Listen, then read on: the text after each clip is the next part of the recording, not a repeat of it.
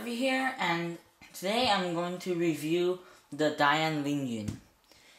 So this is the box it comes in. It's a blue box. It's according to the Yun, which means clouds, so that's why they made blue box. Just in case you were wondering, this is supposedly the third cube DaYan made. So that's how the box is, really similar as the Guhong. So when you open it, you get nothing else but the LingYun. So at first sight, the LingYun looks smaller than the Guhong. It's also more rounded than the Guhong. If you hold the Guhong, you can right away notice that the pieces are really big. And it's also really square. And when you first touch the LingYun, you immediately feel that it is faster and that it's just more rounded and it's smaller. Size comparison, the DaYan Guhong is a tad bit bigger. So that gives you an idea of the physical difference of the DaYan LingYun and the DaYan Guhong. Now, the Guhong is the king of cutting. I mean, cutting at 45 degrees with no effort it automatically makes it the best cutting cube out there. What they did is that they increased surface area and friction so that it has something to grab onto when it's cutting. But this also made the cube slower than it can be, and DaYan knows that. That's why on the LingYun, they decrease friction and surface area, which made the cube extremely fast. But it also made the cube worse at cutting. A lot worse at cutting. As you can see, it can still cut 45 degrees.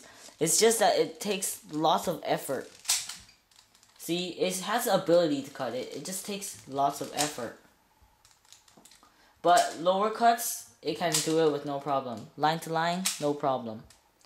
So this cube is extremely fast. It's just that it's worse at cutting than the Guhong. There are lots of things to talk about in the interior of the LingYun, but I'm going to try to make it brief. As brief as possible, at least. So I want to compare it with the Guhong to show you how different they are. So as you can see with the Guhong, it has lots of surface area, and there is just lots of places to hold on to. Now with the LingYun, there's barely any surface area, as you can see. It's just this little part over here. And in addition to that, there are tracks, which makes the surface area even less, and the friction even less. Now if we look at the corner piece, this has lots of space to hold on to. This whole place, you can hold on to it. And the stock over here is long and it's curved. Now if we look at this piece from the LingYun, you can see that the dip in here is amazingly big. See how big that dip is? Over here. Look how big that dip is. This makes the surface area really less, and it doesn't even curve that much over here. It's technically flat. And as you can see in the inside, it is really round and ball-like. And the core in here is a Rubik's round core. In here, as you can see, is less round and less ball-like, more flat. And the core is a white core, which is the same core as the DaYan, and the DaYan is a really fast cube. So that's probably a factor that helped it become even faster. Now the DaYan LingYun is extremely fast. Let me close in a bit. If you're anything like me, you use the M slice for the Z perm and the H perm. And you can actually turn the M slice 180 degrees with just one turn. That's how fast this cube can be. Now with the side layers, let me just show you how fast they are too. it can actually turn 360 degrees. So here I have the, so you can see 360 degrees. So that's just an idea of how fast this cube is. This cube is, I have to say, faster than my Hyon's memory cube. And this cube is lubed with Lubix. This cube is lubed with just that lubricant that it comes with. If you can't afford a Hyon's memory cube, you should most definitely get this. It is even faster than it, so why not? Now the cutting. The cutting on this cube is, it's like a regular cube. I mean, it's a little more than regular cube because if you try hard, you can cut 45 degrees. As you can see, but you need lots of effort. I had to use a whole hand.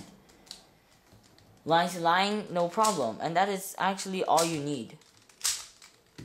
Now, lots of people are afraid to buy this cube because they think that it will pop too much. Because lots of people said that it pops a lot. And I don't really understand why they say that. As you can see, my tension is really tight. You see how tight that is?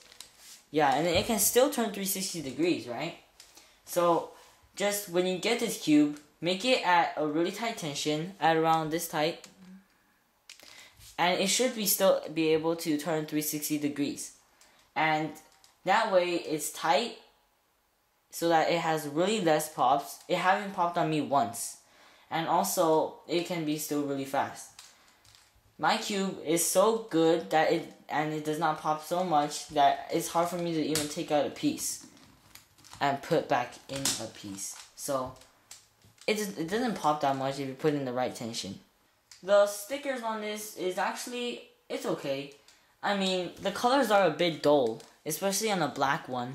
The blue is normal, not complainable. The white is just white. The green is a little bit darker than my actual liking, but it's okay. This is a yellow. It is really dull. I do not like it. The orange is really dull, and the red is a little too dark for me.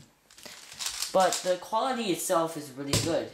It's vinyl quality, and it will chip instead of peeling. So the sticker quality is acceptable, and because it still leaves a frame of plastic around it, it makes this cube look very much like the Tile cube from Cube for You.